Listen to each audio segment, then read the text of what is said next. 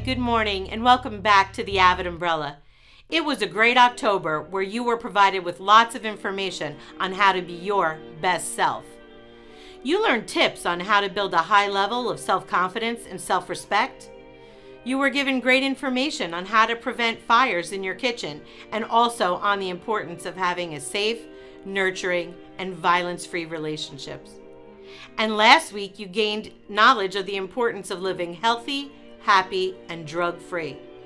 We hope the themes of each week in October encourage you all to advance via individual determination, and that when you are faced with situations that may not be in your best interest, that you will utilize all of the support team members in order to have a safe space to express yourself and how you are feeling, no matter what. Moving on to this week, the first Monday of each month with the AVID Umbrella message is about personal responsibility. This week, we're talking about democracy and responsible citizenship. As you know, this week in the United States, any citizen 18 years or older can and should cast their vote for the candidates and the policies that they believe to be in the best interests of our nation. That's right, friends, it's voting week. Democracy is a government that is run by the people. In a democratic nation like ours, we, the people, have the opportunity to voice our opinions by voting on important issues and by voting on who we think is best to lead our government. No matter the outcome of the elections, we can all be comfortable with the results as long as we practice responsible citizenship by participating and casting our votes. I know you're not old enough to vote yet, but you are most definitely old enough to have opinions and to start practicing actions that will help you to be a responsible citizen. I mean, what does it even mean, though, to be a responsible citizen? I did get some feedback from some of you. Matthew in the 6th grade with Mr. Cudahy said that a good and responsible citizen is a kind person who is respectful of others and the law. 7th grade student Alexander told Miss Carty that a responsible citizen is respectful and caring for others. And Chris in the 7th grade also added that responsible citizens are trustworthy and never talk back. I gotta say, all good, friends.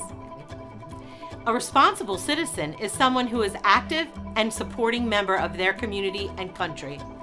To be a good and responsible citizen, it is important to practice the basic principles of citizenship.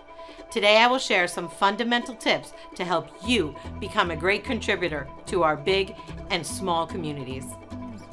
You should be informed.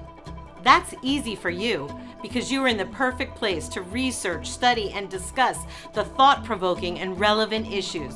Pay close attention in class and around your world for information on history and politics. Another tip to become an important citizen is be your best self.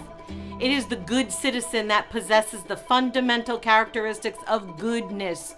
Show the good stuff that you are made of: honesty, kindness, compassion, responsibility, and courage. Be respectful. This is a big one and can mean so many things. At your age, it may just look like being respectful of your neighbors, their beliefs that may be different from yours, their property, their belongings. Treat people the way you want to be treated. Show empathy. Learn more about and gain an understanding of others. Develop compassion and kindness by learning about and identifying the differences and the commonalities between us about race, about religion, and culture. This world belongs to all of us. Be inspired. Go ahead, friends. I encourage you, be the change you want to see in this world. Now is the time for you to take responsibility and initiative in order to bring about change in our school, our community, or even worldwide. Last year, I was so impressed with our student council and their green initiative and the healthier food choice options. Get involved wherever and whenever you can.